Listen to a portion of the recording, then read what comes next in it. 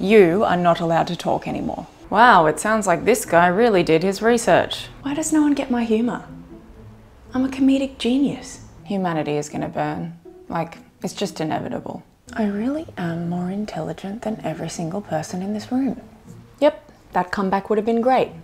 7 hours ago when I needed it. You've asked me an extremely vague question that requires me to go into the origin story of like 5 different concepts. So either we don't talk about it or you pull up a chair for 3 hours. Imagine believing what you believe. What a miserable existence. I could probably commit a hideous crime and get away with it.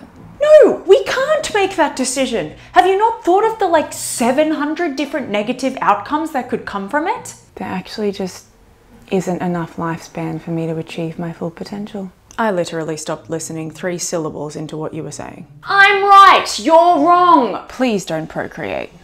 It's such a burden being this intelligent. Why would I listen to your feelings when I can just give myself 1,000 paper cuts and pour salt and lemon juice into them? Seems more productive. I could cure cancer with all the time that I spend sitting in stupid conversations with people. Why can't people just follow my plans exactly as I've imagined them? I'm the one who knows what's best. Duh. How am I meant to achieve my potential as a great revolutionary leader when all the people that I've been given to lead are stupid? See, this is the problem with my face. My mother thinks that I'm simply in deep concentration, but really I'm intentionally death glaring her.